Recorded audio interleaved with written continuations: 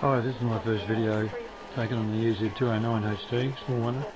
It was taken at 720p HD at the Melbourne Zoo, September 2010, and it was at the tiger enclosure looking through the viewing area, and it was actually taken through the glass, which I thought came out quite good, seeing as though I couldn't use my range of SLR properly because of the reflections in the glass.